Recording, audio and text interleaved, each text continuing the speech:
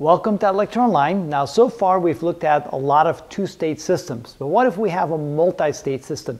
What changes? So here we have an example, a general example of how to deal with multi-state systems, so let n equal the number of states.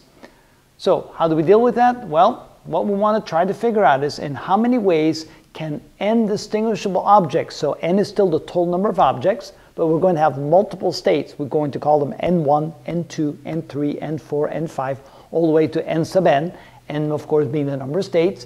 And in how many ways can those objects then be arranged if they are being arranged in n groups with n1, n2, n3, all the way up to n sub n equal to the number of objects in each group. So how many different ways can we, well, with other words, how many macrostates do we have, or I should say, how many microstates do we have in that case? So again, we're looking for the number of microstates, and the equation that we use, it's equal to the total number of objects factorial divided by n1 factorial times n2 factorial times n3 factorial times n4 factorial, all the way up to n sub n factorial, depending upon how many groups that we have. And so in general, when we multiply n factorials like this can be written like this. We're going to sum them all up from j equals 1 to n, and this is actually not a sum, it's actual multiplication. So it's n sub 1 times n sub 2 times n sub 3, and each of them, of course, having the factorial. So it would be n sub 1 factorial times n sub 2 factorial times n sub 3 factorial, all the way up to n sub n factorial. So that's the symbol that represents the denominator here. So let's do an example. Let's do a derivation. Let's say let n equal 3 different states. Of course, we can do that for any number of states. So how do we get that equation like that? So what we have to do here is calculate the number of microstates we have in each of these cases. In the first case, we're going to find out the number of ways to select n sub 1 objects. That would be in state 1, all the objects in state 1, out of the total number of objects in all the states.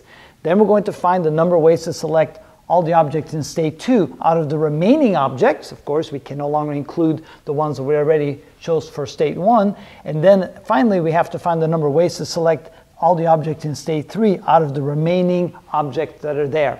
And so what does that look like? Well, the number of microstates is going to be equal to, that would be n sub 1, and this would be equal to n factorial divided by n sub 1 factorial times n minus n sub 1 factorial. And this is the exact equation that we would have if there was just a two-state system. But we don't have just 2 states, we have 3 states, so we have to continue this process. So the number of microstates to get the number of objects in state, this would be the number of objects remaining divided by, this would be n sub 2, the number of objects which we have in state 2. And this would be equal to n minus n sub 1 factorial divided by n sub 2 factorial times n minus n sub 1 minus n sub 2 factorial. So that would be the way in which we can calculate the number of microstates in the n sub 2 group, the number of objects in the state 2. And finally, the number of ways to select n sub 3, that would be done like this. This is equal to n minus n sub 1 minus n sub 2 divided by, I don't have to divide a line there, we're not there yet.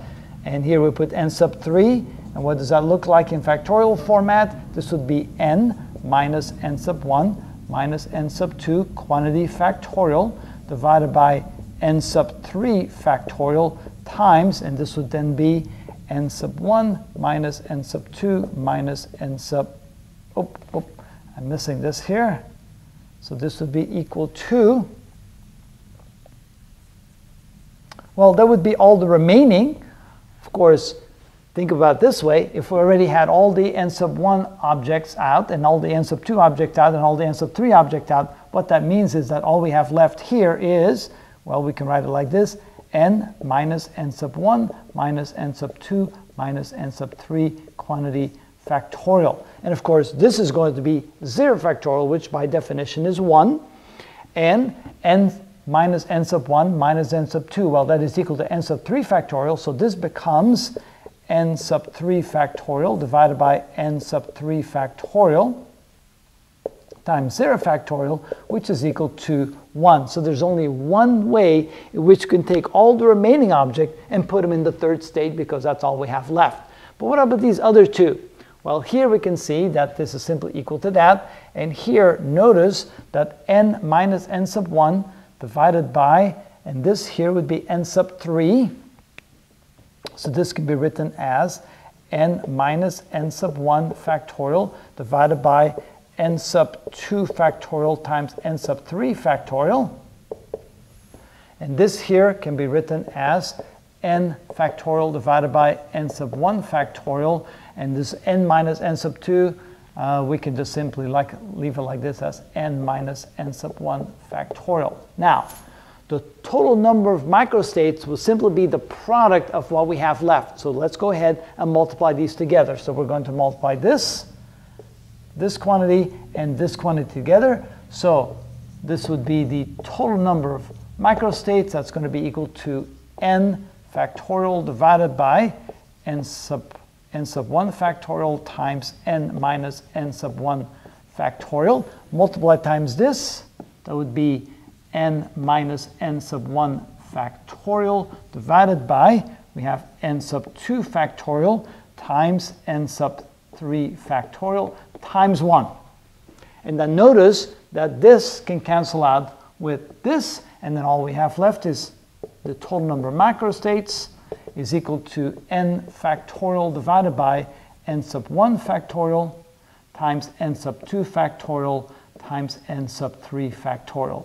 And you can see that this then takes on the general format that we found over here, where simply to find the total number of microstates, we take the total number of objects and divide it by the number of objects in the first state factorial times the number of objects in the second state factorial times the number of objects in the third state factorial. And that shows us all the microstates that we can have in that three-state system as an example. And that's how we do this if we have a multi-state system, more than two states. That's how it's done.